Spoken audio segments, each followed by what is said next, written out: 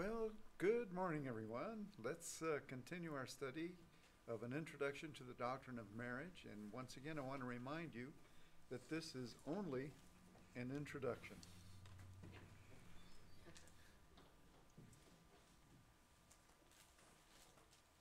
Okay, once again, only an introduction to the doctrine of marriage. And we want to take a look at one particular facet of marriage, and that is the psychological glue, which is communication. And we have noted in the past that the scripture gives us this particular instruction in Ephesians chapter 4. And we have looked so far at letter A, which is be committed to honesty, and then now letter B, don't give the devil an opportunity. We have looked at several subpoints under this, and we have noted at point 6, or our sixth subpoint, that partners within a marriage should not use sins of the tongue. There are many passages of Scripture which deal with sins of the tongue, and we took one or two passages actually which are somewhat obscure compared to the others. And the first one is found in Proverbs 18 and verse 14. And we have seen that a spirit can be wounded by verbal sins, so that when you use verbal attacks on someone, that it can actually wound their spirit. When a spirit is wounded, then we can go to Proverbs 18:19 and find that that person is called an offended brother, and that offended brother then has the propensity and proclivity to not rebound and get back into the same relationship that you had before, because the wound is so deep. And what usually happens is that when there is a relationship between two people and somebody says an unkind word, says a sinful word, says a damaging word, the person who says those words is unwilling to recognize how disastrous and how destructive those words were. And I, too, was raised under the motto of sticks and stones, can break my bones, but words will never hurt me. And that works up to a point until you're maybe by yourself in the dark of the night and you start to think over what happened. And maybe it happened that day, or maybe it happened years before, and those words come back and the pain is there. And so we have seen in Proverbs 18, verses 14 and 19, that particular wounding, why it takes place, and that it is that which comes from a verbal sin. In James chapter 3 and verses 1 through 18, we see that there is a member within our bodies that is called the tongue. And that all of us were actually, or most of us, the vast majority of human beings, were born with tongues. And that the tongue is the first organ that we use for the capturing of knowledge. It is our first organ of perception. And we may not know everything, but as a baby we will take our toes and we'll stick them in our mouth, and our tongue will feel around and, oh, those are toes. Well, we don't know that they're toes, we just know that they're little bumps that we're able to feel. And as we get older and older, we find that there are other senses that we can use, and that we can use them to learn. We have sight, and we're able to recognize Mom when she comes to change our diapers. And when Mom smiles, we find that we can smile back. And when Mom smiles back at us, there's a certain amount of good feeling that happens, because we have now captured some communication. We go to the ear gate, and we find that Mom might sing lullabies to us, and we are soothed at night, and we're able to go to sleep. We smell the porridge in the morning when it's time for breakfast, or the pablum, or whatever it is that you were given as a baby. And as that comes up to your mouth, your nose picks up the aroma of that food. You say, oh man, I think this is going to taste good. Now, you were raised here in the United States and you love the way Quaker Oats smelled and tasted. But somebody in South Africa smelled crushed cashews. And they came in a spoonful with a little bit of milk in it or some kind of oil. And that tasted good to them. Now, to me, there are some things that kind of, I have to admit, my nose turns away from it. I just don't like that idea. And I don't like the idea of eating suet, for instance. When I smell suet, it kind of gives me the creeps, you know. I want to make soap out of it or something. Actually, if I can get away with not touching it or looking at it, I'm going to feel just fine. But the tongue is the very first organ that we have for perception.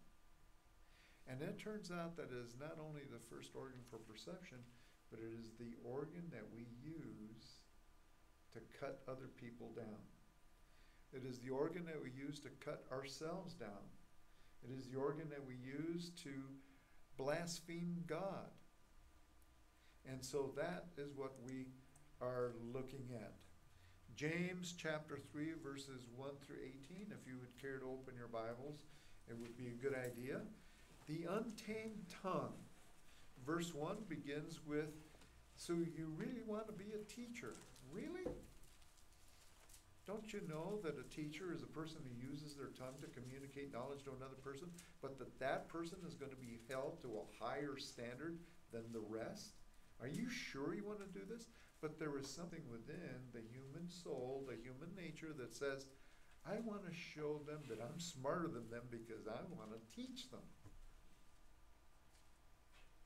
It may be something that they already know, but you want them to know that you know it too, and you probably knew it before they did. It's kind of the infantile conversations that some babies have, you know, like I was potty trained at 3. Well, I was potty trained at 2.5 actually, but I say 2. You know, like it makes that much difference, but it does to the infantile babies. Well, I've been potty trained 6 months longer than you. Most times. Every once in a while I do have an accident, particularly at night. The dog barks and whoops, look out. And so the tongue is used by us, even as adults, to browbeat somebody else, to pound somebody else down into the ground, just to show them I'm better than you. I'm your teacher. And so verse 1 of James chapter 3 says, you really don't want to be teachers because a teacher is going to be held to a higher standard. But you see, when you're judging somebody else, you're making yourself the standard. And when you make yourself the standard, it means that you are above everyone else. And that way, everybody else has to come up to your level or they just don't measure up. That God says, there's a level higher than you. Wake up, baby.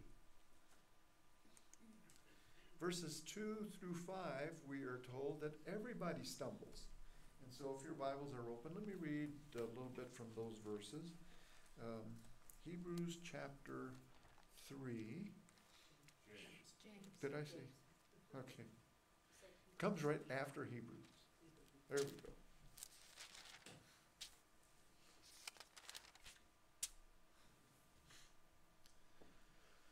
What is it they say? You know, my tongue got in front of my eye teeth so I could see what I was saying. It's just awful. Okay, verse 2 of James chapter 3.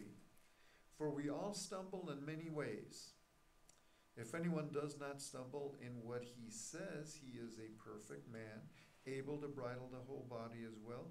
Now, if we put the bits into the horses' mouths so that they will obey us, and we direct their entire body as well, look at the ships also, though they are so great and are driven by strong winds, are still directed by a very small rudder wherever the inclination of the pilot desires. So also the tongue is a small part of the body, and yet it boasts of great things. See how great a forest is set aflame by such a small fire? And so in these verses, we see that everybody stumbles. And everybody stumbles because the tongue is that instrument that trips us so that we stumble.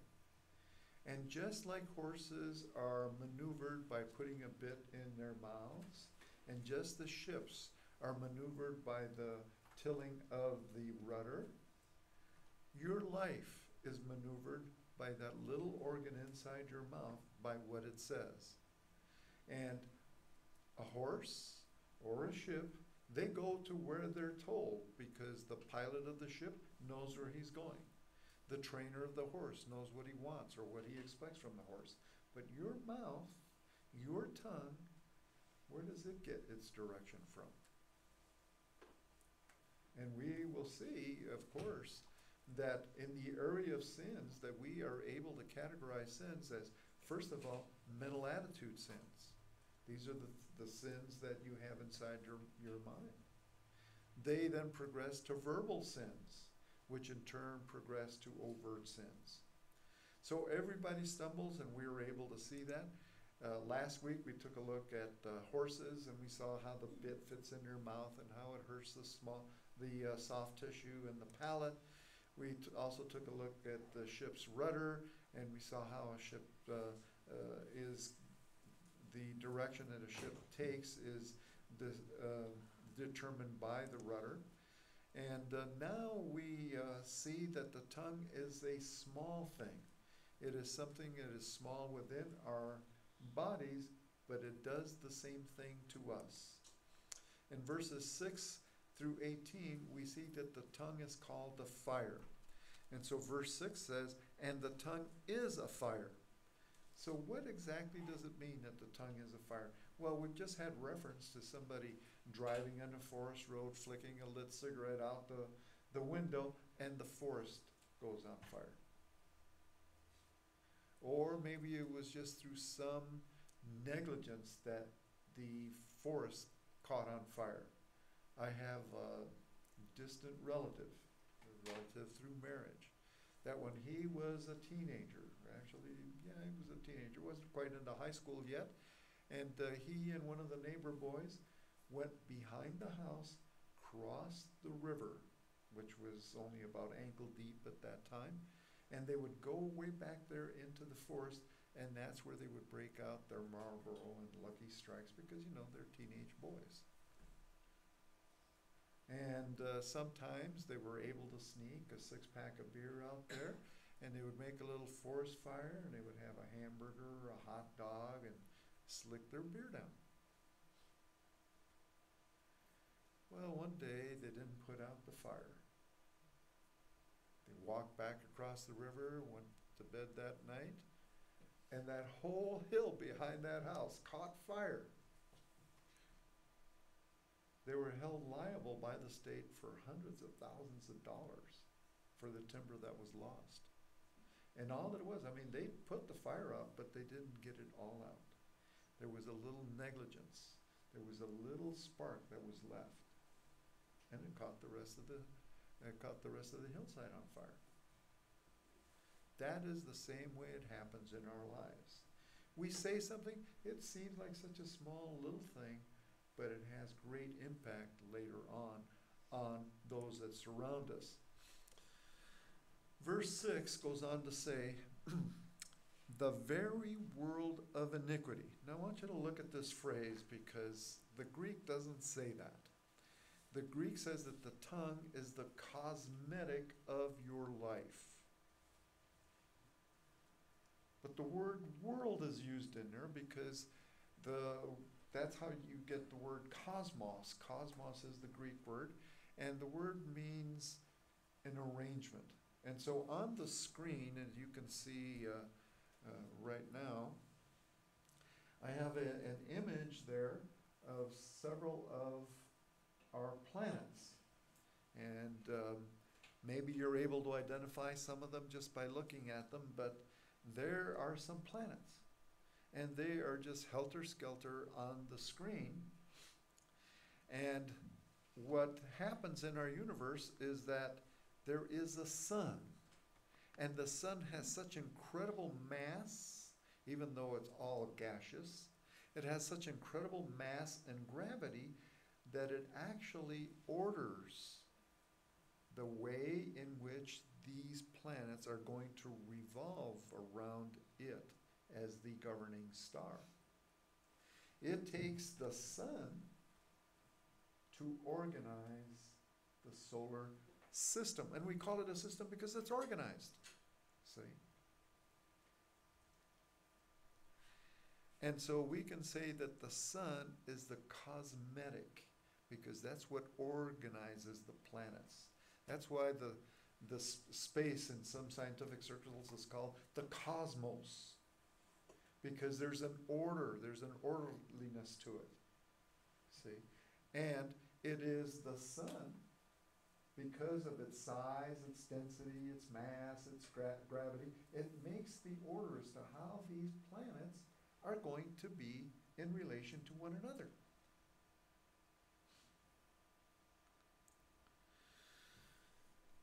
Maybe you can recognize this. This is what a refrigerator looks like. I know it doesn't look. I had a refrigerator when before I met Julie. I was single, and I had a garden growing in there. It was all fungus. It was nothing edible. It started out as edible, but it wasn't afterwards. And so you can see, for instance, that there is the 2-liter bottles of pop that are here. Let me ask you a question. How come they're not standing up? They can't, because the shelf is too low. And look at how there are eggs up here. How come they're not just sitting on a shelf? Because they're going to roll off. See? And so there is a designing factor, a structural design that dictates where things are going to go in a refrigerator so that you don't have a mess. Every once in a while it happens to me. I don't know that it ever happens to you, but I spill something on one of the shelves in the refrigerator. And it's a liquid thing. And it goes from the top shelf to the next shelf to the next shelf. And if you don't catch it fast, you're going to have to clean the whole thing up and reorganize it. See? And that is what the scripture says your tongue is. Your tongue is what organizes your life.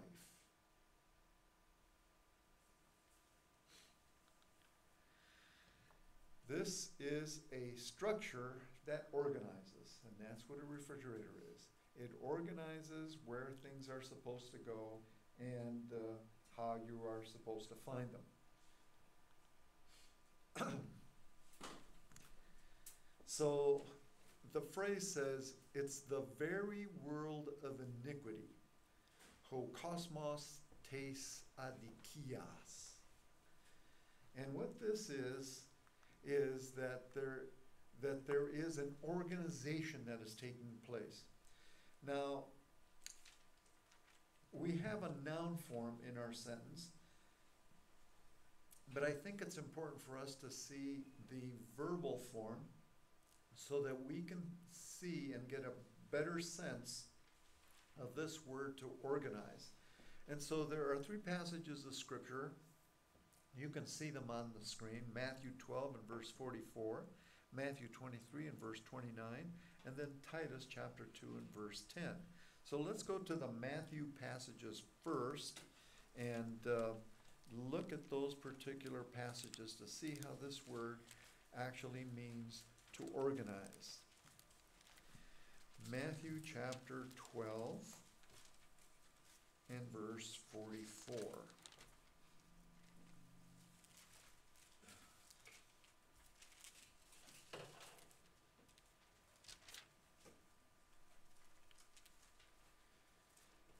And let me begin to read at verse 43. Jesus is teaching here, and he's giving some instruction on demons. One of these days, I think we ought to get cranked up and have a whole long session on the angelic conflict from beginning to the end. This is a deeper level of Bible study. It not only follows the history of mankind, but it follows the history of angelic beings and the superiority of the Lord Jesus Christ, because he is Lord Sabaoth. He is the King of Kings and Lord of Lords. All right, verse 43. Now when the unclean spirit goes out of a man, it passes through waterless places seeking rest and does not find it. Then it says, I will return to my house from which I came, and when it comes, it finds it unoccupied. In other words, demons are no longer there. It has been swept. There have been some changes made as far as the house is concerned, some habits, some customs that the individual has had. And then it says, and put in order. You see that last phrase? That is our word, cosmos. The house has been put in order. When a person has been relieved of demonic possession, his life has to be put in order. And that's why it is incredibly important that when a person has a demon possession history, and he is now no longer demon possessed because he accepted Christ as personal Savior, that he immediately get Bible doctrine as quickly and as often as possible. Because if he doesn't, his house is not ordered again. It is disordered. Okay, let's go to Matthew 23 and verse 29. A few pages down the road here. Matthew 23.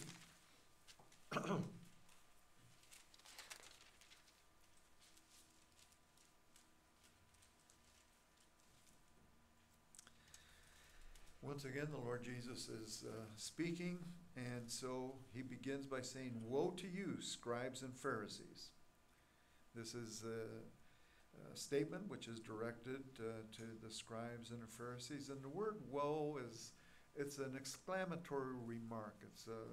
Technically, it's an exclamatory particle in the Greek, which is actually a transliteration from the Hebrew, and it has the strength of damn you. And so in this case it would be, damn you, scribes and Pharisees, you hypocrites.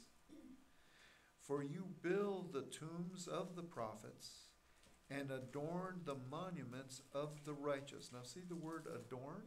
That is our word here. In other words, you fix it up so that it looks nice. There are several cemeteries in this vicinity, but if you go down here, what is it, to 41st and the freeway, or 41st and Broadway, there's the cemetery there. There's the other cemetery over there by the mall, and when you look at it, I mean, that's a nice place. All right, now when you go to one of those places, you're not apartment hunting, right? Because you're not looking forward to, I want one of those. It's a basement apartment, you don't want one of those. But they have people that are assigned to mow the lawn. There are people that come and they place flowers at the various grave sites.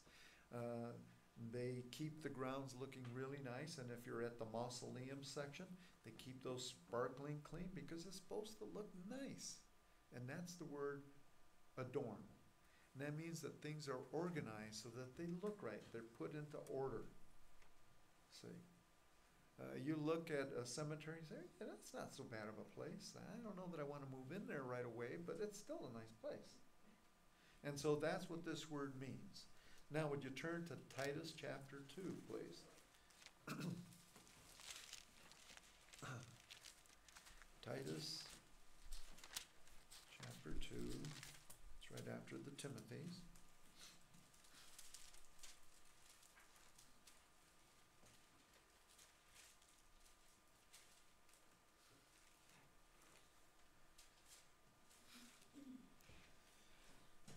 And I know we don't have any slaves here, but this would be addressed to you if you're a slave.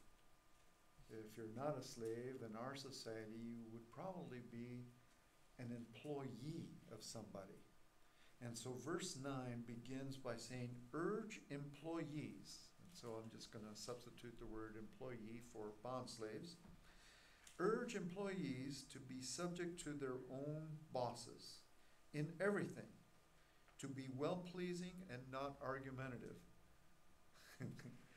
I know this is terribly convicting, so let's rush past this verse and go on to the next one. Not pilfering, but showing all good faith, so that they will adorn the doctrine of God, our Savior, in every respect. See the word? They will adorn the doctrine. And this is because when you're in the workplace, inevitably you are going to let out a word of witness. And people are going to say, well, that person's a Christian. What kind of freak is that? And then you'll let out another one. You say, oh, my goodness. And then they also do that. Well, rather than it just being a helter-skelter splattering of theological mud that goes on the wall, there's the adorning of the doctrine. Oh, this person does the job the way the boss likes it because this person is a Christian. Oh, this person doesn't steal anything because this person is a Christian. And so the doctrine, that is what we believe, is adorned because you fulfill it. And that is the picture that we have here. So, in James 3:6, when it says that the tongue is the very world of iniquity, it means that it is the cosmetic of your life. It orders your life. It makes your life look like what it is. So just like the sun organizes the planets, and just as the shelves and racks of a refrigerator dictate organization, your tongue sets in place factors around which your life will revolve. Maybe you've heard somebody say, you know, one lie leads to another. You know why that is? Because the first lie doesn't measure up to the truth, so you have to change the next thing you say so it lines up with the first thing you say. And so now your life has been morphed. It has been tweaked. See? Number 3, your verbal constructs will arrange your overt activities. And so this is what we learn from this verse, verse 6. Your verbal constructs, that is, in other words, the phraseology that you use, the very words, the vocabulary that you use, will arrange your verbal or your overt activities. I remember I was at a meeting one time, and the lady wanted to say that everybody who's at this meeting must be Christians, but they weren't. And so this lady who was facilitating this particular meeting says, since we are all people of prayer, and you see what that does? It just tweaks the truth enough so that from then on, what is a Christian? Well, it's anybody who prays. Well, you know what? I don't know anybody who doesn't pray. So all of us must be Christians. I mean, you could walk out on the street and everybody's a Christian.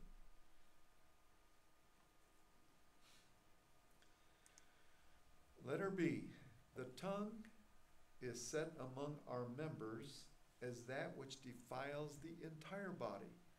And so we are told in the first clause that it is the cosmetic, it arranges everything in our life and our body. But now in the second clause we're told that it defiles the entire body. In other words, it tweaks it in such a way that instead of making your life better, it makes it worse. So you say, well, I better watch what I say from now on. Hello? I guess that's a good conclusion. And letter C, and sets on fire the course of your life. And sets on fire the course of your life. And that is just as your life cannot be relived again tomorrow, because yesterday is yesterday, today is today, and tomorrow is tomorrow. You can't relive that. You can say, well, I can take back what I said. Here's my bell. I just rang it. You think I can unring it? It's been rung.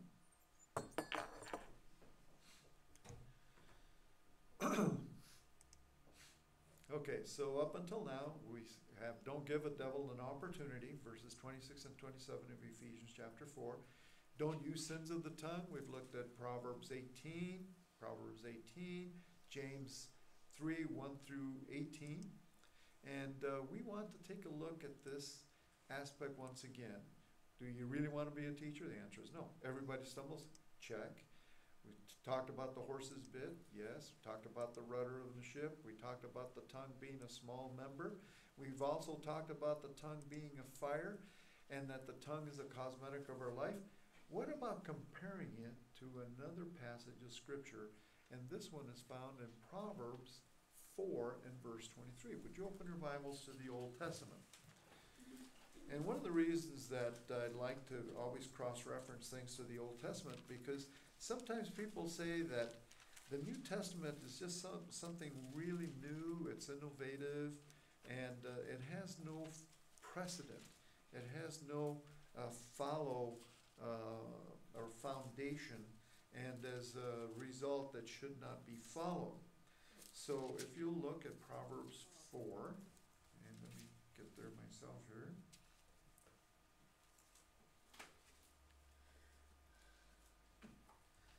Verse 23. Watch over your heart with all diligence. Earlier this morning I'd asked, what is it that stimulates the tongue to say the things that it says? Well, we find from the Scripture, and not just this passage, that the tongue is stimulated by the soul, or by the heart, as it is mentioned here. Because the heart has been perverted through the old sin nature, the tongue is perverted by the old sin nature and says perverse things. So verse 23, watch over your heart with all diligence. In other words, don't have such high self-esteem that you forget the fact that you are a sinner and you are going to say things. Things that are not complimentary, things that are unkind, things that are damaging, things that are destructive. You are going to say those things. I know this has happened to me, and I'm sure that it's happened to you. At least I have the suspicion that it's happened to you. Somebody will say, wait, you're not supposed to say that. And then you say, in your mind, yes I am, but really, you're not. Because your self-esteem is too high. You need to know that you are a sinner and that you are capable of saying that. In fact, you're capable of saying much worse. So verse 23, watch over your heart with all diligence, for from it flow the springs of life. The springs of life. In other words, this is what constitutes the way in which your life is maneuvered from that point on. The tongue is set among our members as that which defiles the entire body. We've discussed that. It sets on fire the course of your life, and it is set on fire by hell. Set on fire by hell. And what this is that there's an association that when you put a match close to paper and the match is on fire, the paper is going to combust. And this is the idea that you have here. You can't have an old sin nature and not be holding hands with hell itself. And so, as believers, you must be aware that that is taking place. In verses 7 through 8, we have the taming of the monster. So if we go back to James chapter 3, let's check this out as to what this monster is. We're going to find that the Scripture tells us that man, that is the human race, has tamed horses, has tamed crocodiles, has tamed snakes, has tamed all kinds of beasts, but not the tongue. And so verses 7 and 8 of James chapter 3. For every species of beasts and birds, of reptiles, and creatures of the sea is tamed and has been tamed by the human race. But no one can tame the tongue. It is a restless evil, and it is full of deadly poison.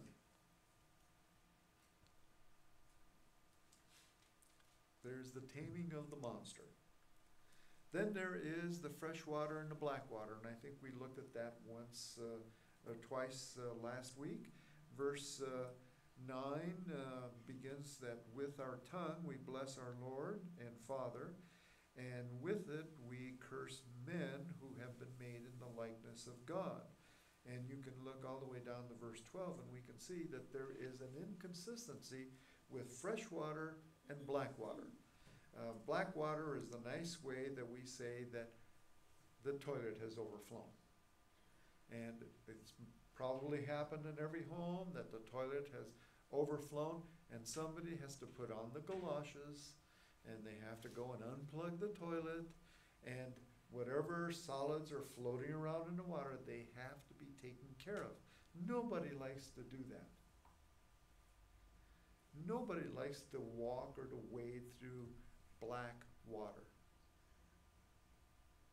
So how would you like to take your bottle of water and scoop up a little bit and take a swig? No, thank you. And that's what this is saying.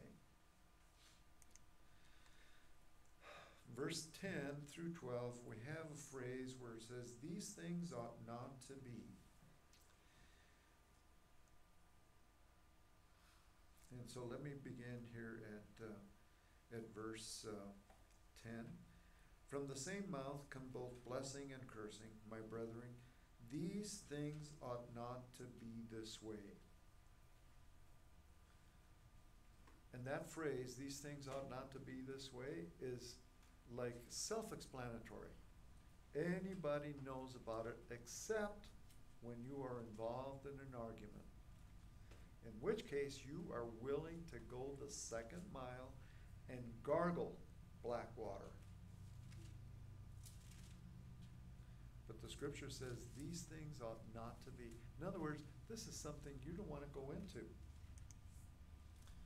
Verses 13 through 18, we have a phrase, the wise and understanding.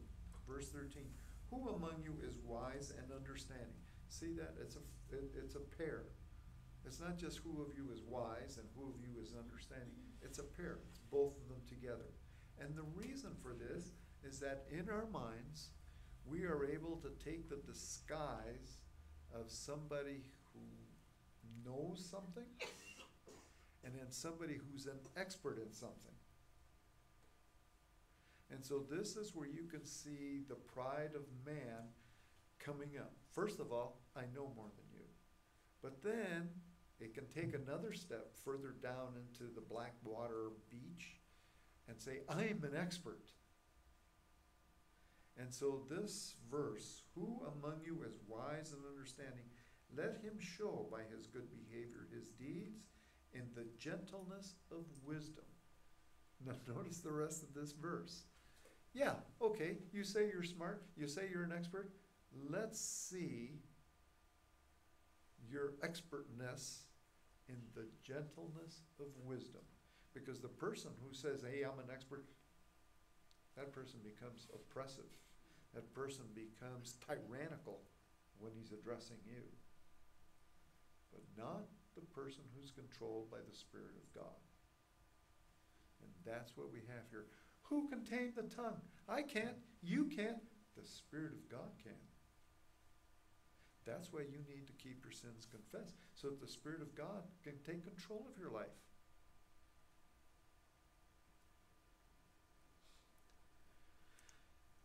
This is a pair of terms that has its roots in the Old Testament. In other words, this pair, it isn't an accidental choice of words, wise and understanding. It has its roots in Deuteronomy 1:13 and 15 and Deuteronomy 4 and verse 6. It's in there. And it's important for us to know that when the writer of James is writing this, he's just not shooting things into the air hoping that something will stick. He has something in mind. The word sophos is used for the practical teacher. This is James 3:1. And then there's the word epistemon, which is the word for an expert, somebody who's skilled, a scientific person. And this is a person who has that tone of superiority. These two types of people have been known since the beginning of the Old Testament. Deuteronomy chapter 1, for crying out loud. So, the person who is wise and understanding, let him show. We could say, let him put his money where his mouth is. Let him show the gentleness of wisdom. Let him show how wisdom has not just puffed him up, but he is able to show the sinner the way that he should take, and he can do it with gentleness. It's remarkable that a truly wise man is always characterized by a calm spirit, a mild and placid demeanor, and by a gentle, though firm, enunciation of his sentiments of truth. And so it's important to be able to get that. Now, it is the last part that stumbles most people, because they say, if you're truly gentle, then you should actually be persuaded to my side of the argument. The answer is no. I'm sorry. I'm sorry that you feel that way, but no. This is what the Bible says. This is true wisdom. You're the one that has to change.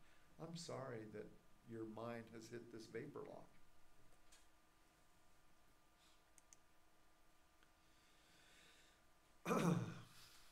The gentleness of wisdom. One of the marks of wisdom is gentleness. The Greek word for gentle is the word prautete, or praute, and it occurs in non-biblical literature to describe a horse that someone has broken and had trained to submit to a bridle. On the screen, you are able to see an old painting here, and this is Alexander, and he is taming his horse, Bucephalus. It's a compound word. B-U-C-E, buce, is a word which means ox. And phalos here is head. So here was a horse that was called Oxhead, because he was so dumb that he could not be trained. Nobody could train him. Everybody who tried to get on this horse would be knocked down and almost killed because he would be trampled. But you know that Alexander watched this horse, watched different people attempt to train this horse, and he figured out the way of having this mighty steed, this huge horse, follow his commands. And this horse followed him all the way across in the conquest of the ancient world to the Indus River. That is the very border of India, where he died in battle. What did he do? Well, Alexander the Great was watching as the other people were trying to tame this horse, and he noticed that when the horse would see his shadow on the ground or on the sand, that the horse would jump. He was scared of his own shadow. So Alexander said to his father, if I can tame this horse, can I have it? And everybody laughed because nobody could tame this horse. And so he said, well, okay, if you want, you can have this horse, but nobody can tame this horse. And so he took a piece of cloth and he wrapped it around the eyes of the horse, and then he was able to lead that horse around, jump on that horse, and take him out for a ride, and everybody was surprised to death. And so this is the way in which even something which is huge, something which is strong, something much stronger, can be tamed, you see.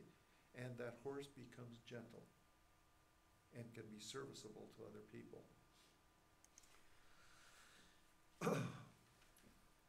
This word pictures strength under control, specifically the Holy Spirit's control.